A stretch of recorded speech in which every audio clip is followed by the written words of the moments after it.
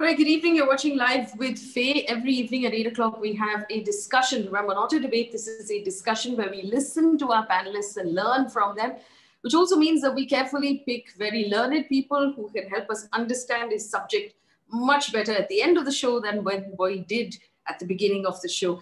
I'm going to get straight to today's topic. Remember, like, share, subscribe, tell your friends and family that we have this show every evening. Ask them to tune in as well. I had said initially that we will focus on the three major stories in India: COVID, the economy, and our relationship with China.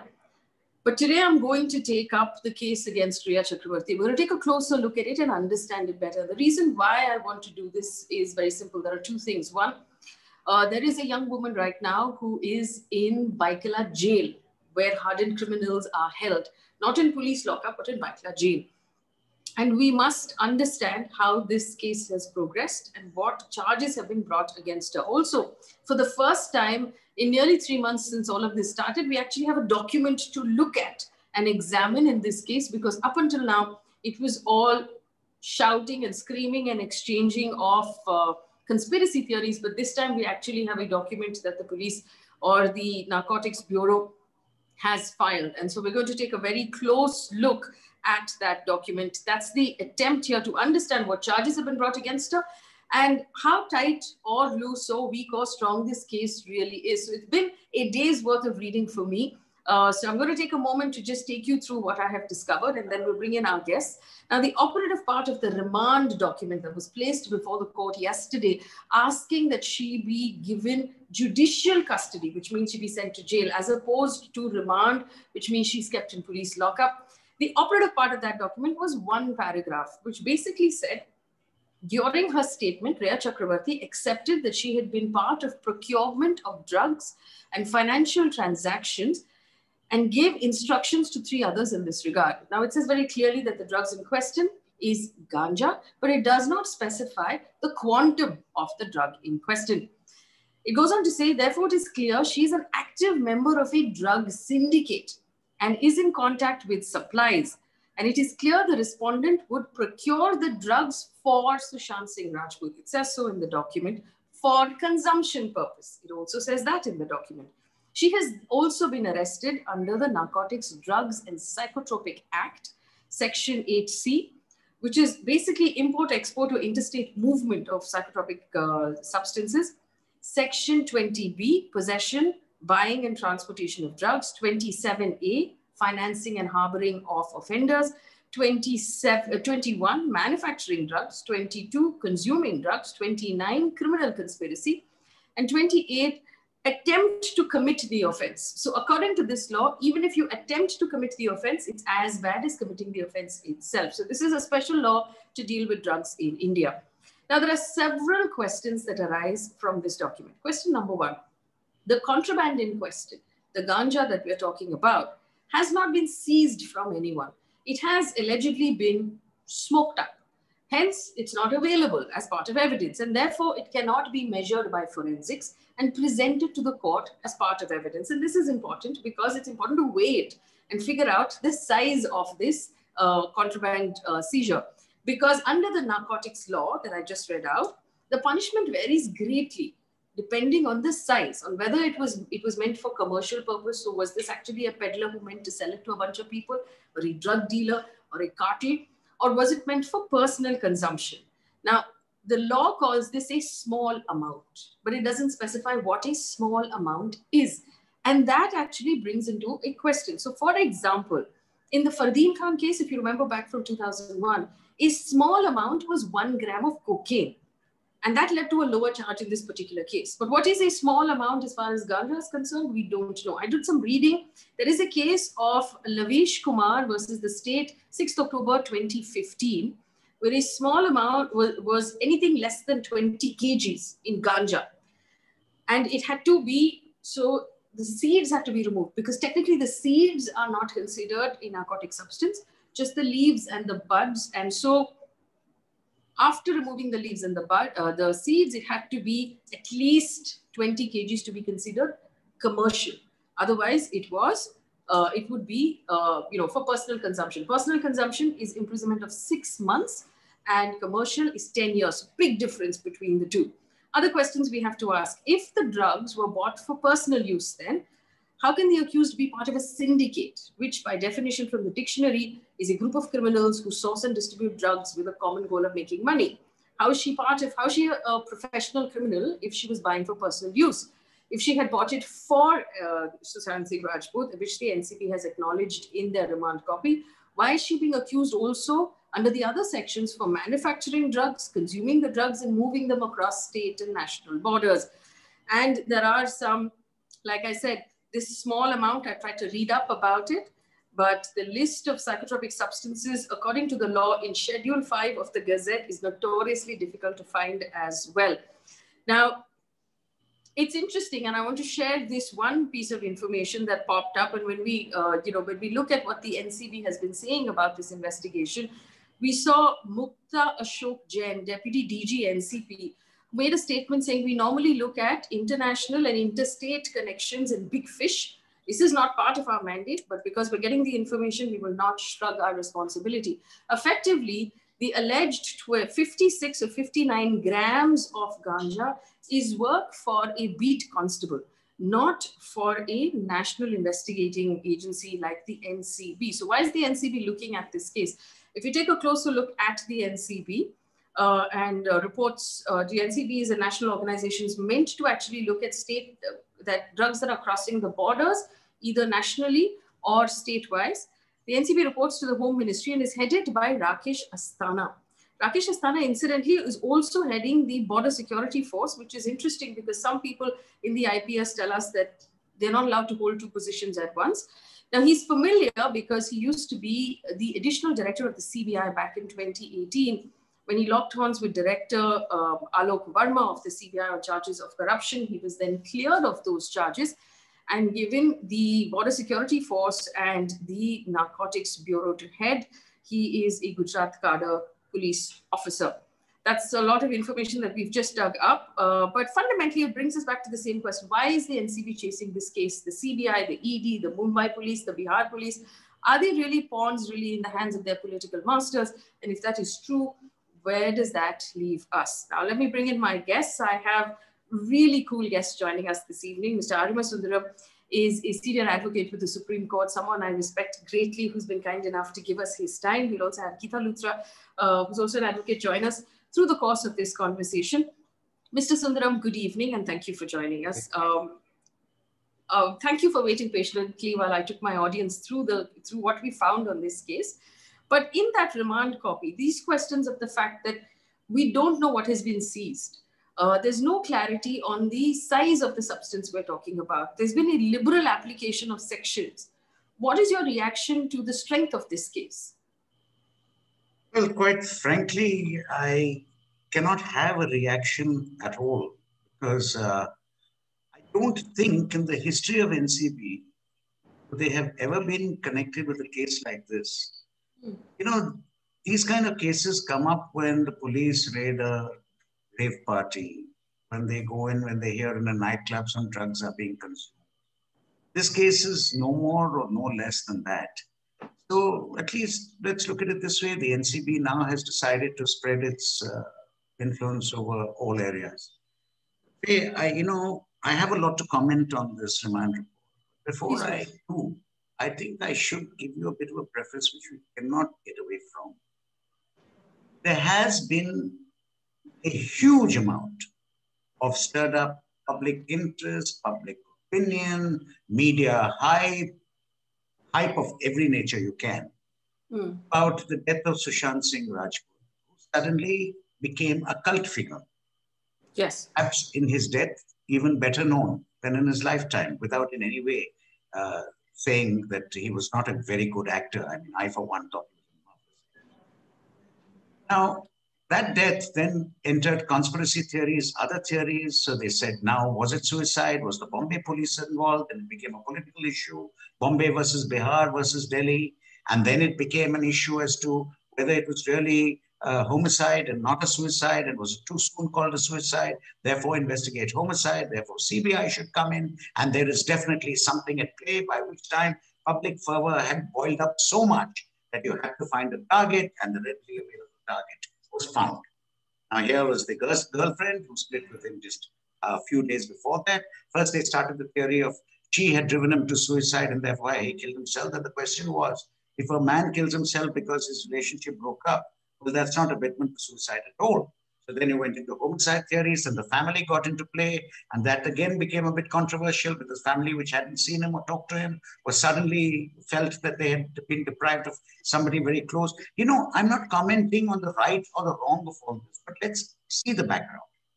It's in this background that suddenly the ED came into play. CBI comes into play, ED comes into play because suddenly you've gone into siphoning of funds, parking of money, etc. Now, again, that is drawing a blank, or you come against a blank wall there. So then suddenly ED finds a conversation regarding asking for marijuana or some drugs. So they pass it on to NCB. Now, NCB says, all right, let us investigate. And the entire thing became a case which is basically nothing more than a case of a group of people who obviously enjoyed using drugs, coming up in now becoming a national case of arrest. And you have to think about it, Faye. If these people are being arrested for this, I think half of socialite, if public perception be right, I'm not saying it is, half of socialite Delhi, Goa, Bombay, Bangalore should be arrested. Half of the film industry should be arrested. Half of the fashion industry should be arrested. In fact, I think half of a lot of halves will have to be arrested. So if you look at it that way, that is what is going to be the effect. So we have to start with the basis that what it really was, it's a question of drug consumers, similar to drug consumers all over the country. But these drug consumers have now become national figures. Now, if they are national figures, I think we're going to have about 5 million national figures very soon, if the same yardstick is. Now, let me come to this. You know, the saddest part of it was this whole thing started with a justice for Sushant. Poor Sushant has been murdered and there's a conspiracy. He has been looted of his money. Everything has been done. Let us, at least after his death, give justice for Sushant. You know what saddens me is that the dead can't speak. The effect of that remand report, if you look at it, has painted Sushant as a drug addict, has painted Sushant as a depressive. And if you look at that report of NCB, then the story of his suicide arising out of depression seems very real. So the whole purpose of the initial exercise seems to have been lost. Now, what makes it even worse is that the remand report immediately claims that she is part of a drug syndicate who were procuring drugs for Sushant. What does that mean then? That means that Sushant was the actual procurer for drugs and they were just getting the drugs for him, which means if this case, Sushant was alive, he would have been first accused. He'd have been the first accused in the case because he's the one who's procuring to these people. Because they themselves say drug syndicate who are procuring drugs for Sushant makes them agents for him. So you've actually brandished Sushant as a drug addict who has procured drugs and if he was alive would have been the first accused in this case and would probably be in jail. Now look at what you've done for this justice for Sushant. Now coming down to that, look at this procuring drugs for Sushant. Yes. Look, law is a very strange thing.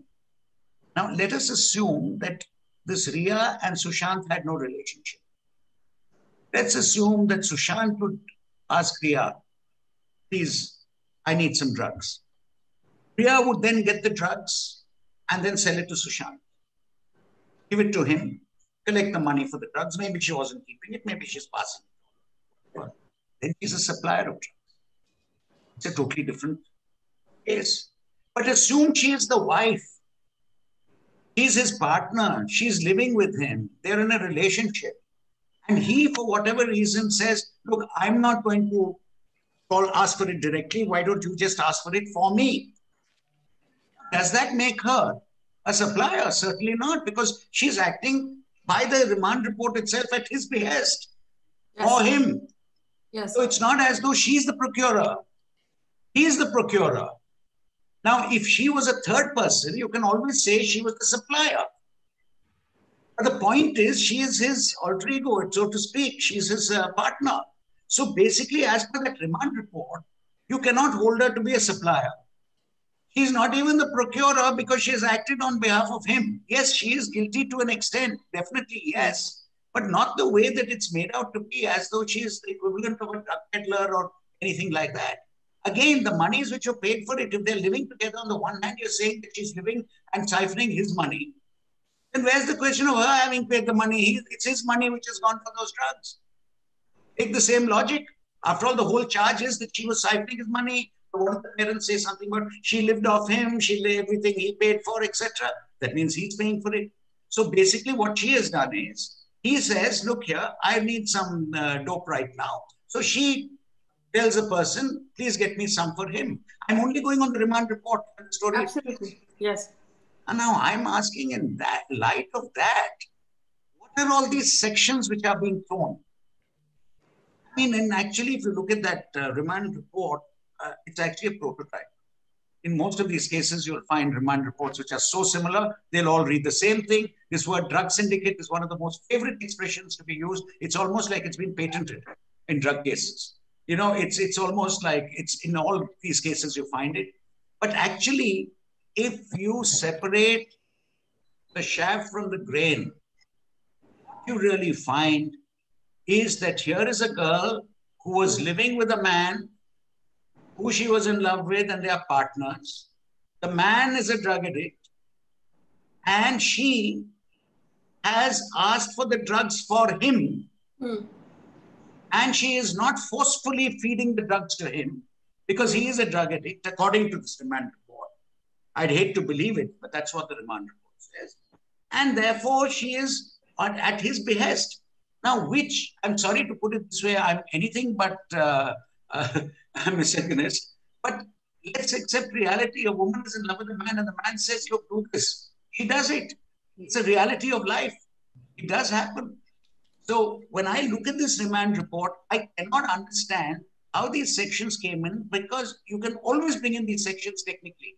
You know, I moved drugs. How did I move drugs? I took it from this place and I moved it to the other place. You can take it literally. But that's not what it means. Small quantity. What is a small quantity? Again, this is matters which are really left to the imagination to a great extent. But the fact is, you must understand that procurement means something else. It's procuring large quantities for a certain purpose. Why? Because the act itself is kind on consumers. Act itself recognizes that consumption of drugs is in many ways a disease. It is not something to be encouraged, but at the same time, it's not something to throw a person into jail and throw away the key after. That is why a consumer of drugs has a very light sentence. It's 6 months or fine. Why? Because the consumer is not the person you're interested in. It's the man who's actually pushing drugs, peddling drugs, supplying drugs, manufacturing drugs. These are the people the law is really after. Now, I ask myself, look at that whole framework. Does she fit into anything there? Does Rhea Chakraborty fit into this thing of the person who's manufacturing drugs, pushing drugs, peddling drugs, is trying to get people to take drugs, in all kinds of ways? On the contrary, the report itself says she procured drugs for Sushant, who's her lover, who she's living with, who's her partner. Well, in which case, she's not even a consumer. She's not even a consumer of drugs, as per that remand report. It's her lover was a consumer of drugs and asked her to get him the drugs. I don't know what kind of sentence you'd give for that. At the most, you'd say, abetted a consumer, therefore the same sentence as a consumer. That's the maximum you can say. And more than that, I can only say that I can use one word for this remand report. I would say that it is in many ways self-contradictory to what it's trying to say. Many ways it helps Rhea Chakraborty, if you ask me. And finally, as a lawyer, I would say I find it amusing. Well, amusing for a lot of people, but not for Rhea Chakraborty, who is now in the Vaikala jail, and she's going to be there. We understand that she has a bail hearing now in the next 2 days. Senior Advocate Geeta Luthra joins us as well. Ms. Luthra, good evening and thank you for joining us. You were listening to Mr. Sundaram's arguments. My point also is, and I had a couple of conversations today with some very senior retired IPS officers, former DGPs of police of different states, who said that they had actually never seen the NCP get involved in a case of this size, 56 grams of marijuana. Also, they'd never seen an arrest and judicial custody granted in a case of this quantum, where there is no evidence that has been seized on the person of the accused. I want to understand how you see the strength of this case. Do you agree with Mr. Sundaram? And without the actual, contraband to check and weigh and submit as evidence, where can this case really go? See, this case has gone where it wanted to go, basically to see Rhea's arrest. So I think it's really gone where it intended to go. But it's very sad and very unfortunate. According to me, in India, there are the cases against real consumers, as Mr. Sundaram said, are not really filed. Those who are, and she's not even a consumer. So she's a person who, in fact, we don't even know if her phone was used by him. We don't even know if those SMSs or WhatsApp messages are admissible. What we have to go by is, because under this act, statements made to the investigative agency are admissible. So we have something which is put on her, which is why we as lawyers keep saying, you cannot make statements made to an investigating agency. You can't be making them admissible, because what happens is, you can't keep a girl for 8 hours, 10 hours, 6 hours, 3 days for a SMS or WhatsApp of this kind of nature, which even its admissibility is questioned, its probity is questioned. Some of the SMSs, WhatsApp seem to be 3-4 years old. One seems to be not too much in the recent past. But what is the criminality is coming out? And the sections that you are imposing on her, which is 8C and 27 and I think 20, they're trying to make serious cases. I can't see where it's heading. There are provisions under the act which say that if there is a person who's a consumer, who's trying to mend himself, he will be protected. So you're even protecting consumers. If here she's not even a consumer, you're not even alleging consumption by her. So 64A gives immunity. And look at where the country is going. Apparently, there is a study by the ministry which seems to say in 2019, which says that if we were to actually count the cannabis consumers, it would be to the tune of some 3 million or something. We, in a country where it's been consumed in the form of ganja, where you are in Shivaji's land, where you say that you consume this, you have these pakoras, you have all that in such a country. Yes. In religious function. Yes.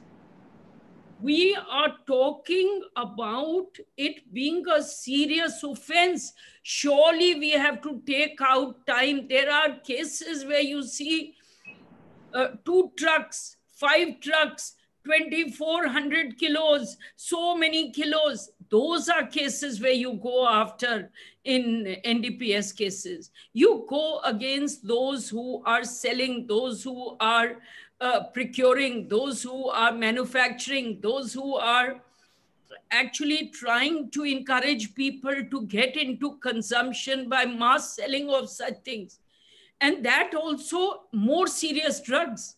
Canada, it's legalized. US in many states is legalized. Europe in most states is legalized.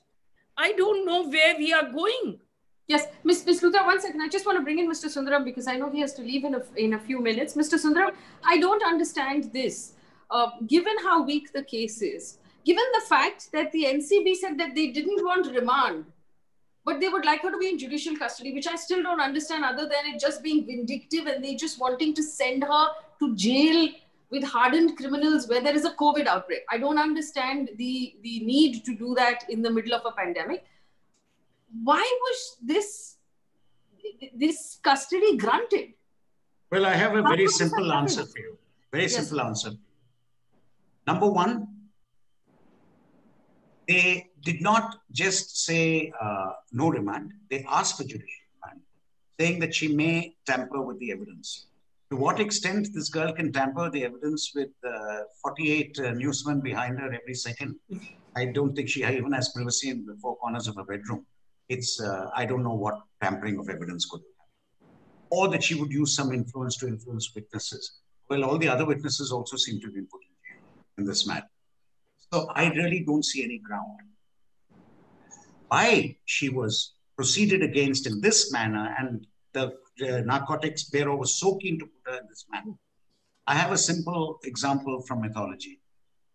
You may have heard of this great weapon called the Brahmastram. Yes. The Brahmastram was a weapon which could destroy anything it hit. But it had one problem. Once it was released from the bow, you could not bring it back. It had to reach the target. Now here, unfortunately, Brahmastram was released for her, against her. So, it was originally planned through the Bihar police, the CBI, then the ED, and all those were missing the target. But the Brahmastram had to hit somewhere. So ED passes on this one message regarding these drugs to the NCB, and the NCB then picks up the Brahmastram and puts it in. The moment the NCB took up that case, she had to be arrested, period. There was no way, because otherwise the Brahmastram has no effect, and after all, it's infallible. So the infallibility of the state had to be shown. So the NCB had to arrest. Now, hey, you're a person from the media. So I need hardly tell you how the media has gone on about this. I think everyone is human to an extent, are moved by the media. People tend to believe anything ill about a person before they disbelieve it. They'd rather believe the ill than the good. So the media went on it. The public opinion went on it. And the court was faced with this case, which had a number of offenses. And at the stage of bail, decided not to go into a question as to whether any of these offenses are actually made out, but just went on the basis of the nature of the offenses. And the offenses claimed, and that's why I said the Brahmastram had to hit, which is why all these nonsensical sections have been brought in. The court said all these sections are involved, which carry 10 years and life or whatever else it is, 10 years, 10, 15 years.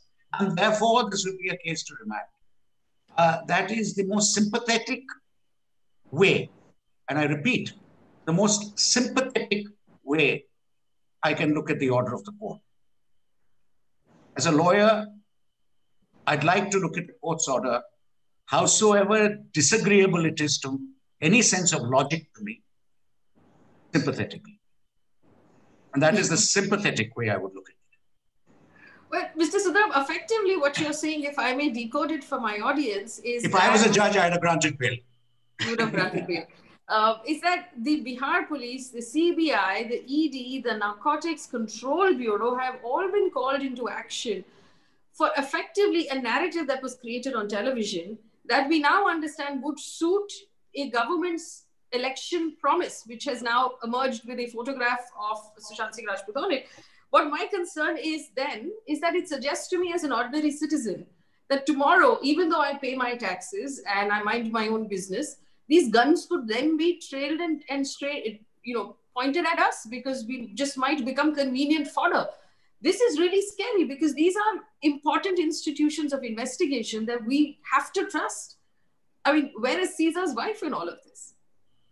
I think the days of Caesar's wife have gone. I think Calpurnia died with Caesar. So where does that leave us? How do any of us? Well, the fact of it is, I'm a great believer as a lawyer that justice will prevail. Unfortunately, some people have to go through the various travels, various sufferings before they get that justice. Now, this is a very sad case of a girl who's been put in jail. I'm not commenting on the other issues because it's all under investigation, the CBI, the ED, everything. But in this particular case, I think it's very sad that she should be incarcerated in this manner. I don't think it's called for in this case. And I feel it's also happened. Sorry to tell you that the whole government machinery in this case has worked, Faye, because of you.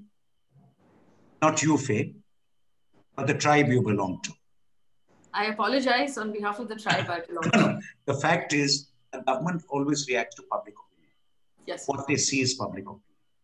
And in this case, I think the government may have reacted to public opinion, apart from the inbuilt rivalry between the state of Bihar and the state of Maharashtra, and that interplay, political fight between the two states, etc. I think she was collateral damage also. Well, that is a pity. I do understand you have to leave, Mr. Sundaram. Thank you for joining us. Ms. Luthra, a lot of people who are on this show might have watched Narcos on Netflix, which was about Pablo Escobar. What effectively the NCB has done is they've made Rhea Chakraborty, who apparently, allegedly, passed on the message that her live-in partner wanted 26 grams of ganja, seeds included. We don't know because we don't know what this ganja looked like, which has since been smoked up. They've made her look like Pablo Escobar because they've said that she's running a cartel and she's financing and she's harboring and she's moving it import, export and across state borders. She's currently in jail, which is a violation of her fundamental right as a citizen. How did we get to this point? I mean, so where has the law left us? See, unfortunately, the law with regard to NDPS, because of the nature of the law, had to be very strict. And I'm not making a defense, I'm just saying this as a fact. And because whenever you impose a very strict, stringent law, the stricter it is, the more is the risk of its abuse. And that, unfortunately, is perhaps one of the reasons why the court thought twice about granting bail, because you are looking at a provision which has minimum 10 years, 20 years. You're a magistrate. You're asking a judge at the first level that you are telling him that you want bail when he's being produced for remand. Now, 10 to 20 years, normally bails are not given as a matter of course in NDPS cases. And that is why the provision needs to be guarded and why the Supreme Court says that, or rather the enactment says that the person who even takes a person into custody, the provision is extremely strict under the law, under section 50 and I think 42 of the enactment. Now, the more stringent the punishment, the more strict should be the compliance with the law so that you can't abuse it. But unfortunately, in this case, they have put in very stringent provisions, knowing that a court of first instance would be scared of granting bail, because normally the argument that you have to make is that I am not guilty of any NDPS offense and hence grant me bail. But Ms. Luthra, I want to, if I may, just challenge one point here. And I read through the law, and it says very clearly, it's a small amount. So there is a distinction, like you said yourself, between someone who's there commercially and someone who is actually just procuring perhaps for personal use or recreational use, however we want to call it. And this distinction is made based on the size of the consignment or the seizure. Here, there is no consignment. There is no seizure. You can't measure it. There's no FSL that's going to happen. No forensics is going to happen. So on what basis have they argued that this is a 10 to 15 years case? They don't have the basic evidence for that argument. So whenever, if it's a case like Makoka, or a case of terrorist offense, or a case of NDPS, these are considered the most serious of serious cases, and the punishment is the most strict. In such cases, the court said, don't grant bail. So the only circumstances, and those are judgments of the Supreme Court, that where you can grant bail is where you say that actually we look at it carefully as counsel, and you look at it, remand application line by line, you will see that actually none of these provisions are made out, 8C, 2720, yes, and so on. So that's the argument I'm sure the council must have made. But then a court at first instance may be hesitant. And look, ultimately, media does affect the decision. It's an extremely dark day insofar as human rights are concerned, according to me. And I feel it's not anything else, but anybody could be unfortunately a victim like this. Anybody. And that's what is, according to me, the sad aspect of, unfortunate aspect of this case. And let's hope that it is rectified. Now, the other aspect that you said, which is the NCB says we don't need further investigation. Yes. But we still say remand. Now, there is a difference between police remand and judicial remand. So police, yes, remand is granted when you want further investigation, you want to question the person. So when they say they've questioned for some such thing like this, if they've questioned 20 hours, got admissions, got statements, which she says is under coercion, you really don't want anything more coming from her. So you say, police remand, we don't need, but give her judicial remand, send her to jail. The court then looks at it, and there are judgments and judgments. One, of course, is that the enactment itself presumes no bail, but unless you are innocent.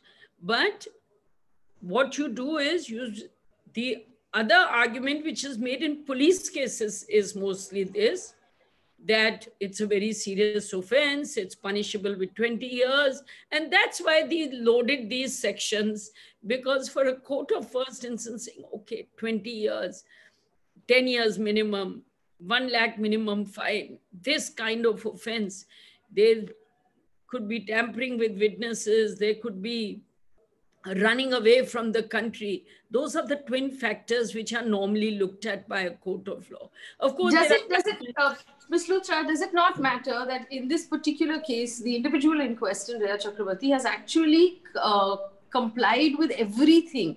Every questioning, she has appeared on, she spent the 3 days, 4 days, she has not shirked. She's not a flight risk, obviously, in the pandemic, she's not going to go anywhere. So does that count for anything? See, according to me, it does count, because if it was a case, if somebody had not been coming, and so when it was ED, but they won't look, one department will look in its own little window unless they want to attack a person, that she didn't go to ED. But where she's complied, they will not be looking at it. They'll say, look, we are only concerned about the NCB and her compliances here. But the problem is the 10 years, 20 years.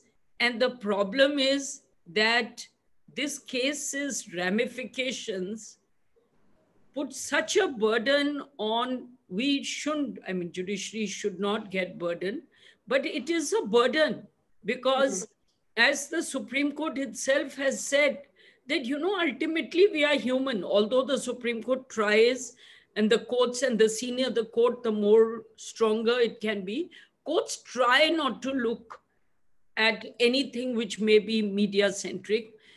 But the whole aspect is that let's just hope that in a higher court, the court looks at the remand application and looks at the evidence which has been collected so far, and then comes to a decision which, let's hope, will be a ray of hope for Rhea. You're absolutely right about that. There used to be a time, I understand, when judges of the Supreme Court would read the morning paper in the evening because they didn't want it to influence their day. But now in the era of social media and really, really loud television channels who are screaming at you, one wonders if those cable connections to the judge's home should be maybe just snipped quietly at night so they don't get access to this media. Which is why you sequester a jury, so that the jury does not get access to all this. Now, actually, courts are supposed to be above beyond this because of their training. But unfortunately, or the whole social media, it is very recently that the US also, for the first time, because it really said freedom of speech, First Amendment, freedom of speech, and therefore said, let's not put any fetters on social media or media. But now, with trials becoming such a matter of media speculation, now there's a rethought going that should there be certain self-imposed restrictions. Yes. My last question to you before I run out of time with you, Ms. Luthra, is this. And you did say in a higher court, we understand that Rhea Chakraborty has an appeal for bail in a higher court in the next couple of days. But there are two other national agencies who are still investigating her. The ED and the CBI investigations are not closed. They just haven't come up with anything yet. Is there a possibility, given the nature of these various investigations, that while she is granted bail by the court on one count, a new count will actually emerge and she might find herself under arrest from outside the court gates, which we've seen happen in the past? So unfortunately, this is what happens now that there are so many investigating agencies, even say an accused, say of an offense of cheating, may first be arrested in an FIR, and the moment he's off in one case, he may be arrested by the ED, or he's getting off. While he's on his way out, the ED would arrest him, and while he is on his way out, the SFIO may swing into action. So there is a big disadvantage of having multiple investigative agencies, because it does tell on the freedom of the individual. And the courts are chary of interfering with investigation, because the courts say that this is the job of the investigative agency, so we can't spoil or we can't interfere with their job. So what happens as a result is that sometimes a person has to go through multiple incarceration, which should not be happening, because it should be a single-pronged look. And yes, I can only say for her this, that the very fact that so far the ED has not thought of arresting her, maybe that they felt that a strong case is not being made out against her, but we can't really know. Yes, what's going on there. Ms. Luthra, thank you so much for spending time with us and answering all of those questions so very, very patiently. Thank you to all of our viewers. Amit Verma, particularly for your financial support and your appreciation of my t-shirt. We appreciate it. This has been an extremely informative conversation. This is the kind of conversation that will help us understand what is going on. And we must realize, and for me, my deepest problem with all of this has been the chaos. We're living in the middle of chaos. We have governments who should be focusing on the pandemic, where India currently is registering the highest number of deaths anywhere in the world. 1,000 people are dying every day in our country simply of COVID. We have eyeball-to-eyeball action with China at -5 degrees temperatures, and we have troops standing there unable to drop their shoulders because of the tension at that border. That should be the focus. We have an economy that is in desperate need of rescuing, and no rescuing is in sight. It has been 100 days since the government suggested they might come up with a solution. We've seen no solution. That is a problem. Farmer suicides being reported from across the country. Unemployment being reported from across the country. In cities like Bangalore, there are reports of chain snatching and phone snatching from young people aged 14 and 15, obviously because there isn't enough money in the house. These are our problems right now. 56 grams of marijuana/weed/ganja is not a problem for our central agencies to be focusing on. Can we please have a little bit of perspective in this country? Also, we cannot have central agencies being influenced by the media that has seemed to have completely lost its bearing on what its job is, which is running reality TV in competition with general entertainment right now. We have central agencies coming in to investigate ordinary people and putting up such weak cases that I've had lawyers having trouble keep a straight face at that remand copy because it is laughable, it is ridiculous, it is embarrassing that we've had to have this conversation today. It is embarrassing, and the scary part about it is tomorrow it could be you or me. If it is convenient for the media and the agencies and the governments to win elections, to distract, it could be us tomorrow. It could be your kids. It could be your sister, your brother, your aunt. And the manner in which this family has been treated for something like 56 grams of weed, for heaven's sake, we need to stop and introspect on who we have become. It's because we are giving our attention to these television channels, because we're not demanding more from the media, more from the police, more from the investigating agencies, and more from our judiciary. And for heaven's sake, more from our elected government. Because we are willing to get distracted by sex, drugs, and rock and roll. You don't want to listen to the hard stories about the farmer who put the food on your plate has just killed himself. You don't want to hear the hard stories about rights of people that are being crushed, about migrant laborers who had to walk to their villages and are now starving there. You don't want to hear the truth about troops who are being shot at the border. You want the easy story. And we're going to have to pay with our freedom for it. It is not a laughing matter. It is our fundamental and most basic right in this country. Rhea Chakraborty today has lost that fundamental, most basic right. And she lost it because we allowed it to happen. This is on us. We have to wake up tomorrow morning and do better, demand better, be better. Only then will we have a country, a government, a police, and the judiciary and the media that we deserve if we are better. Thanks for watching. Good night.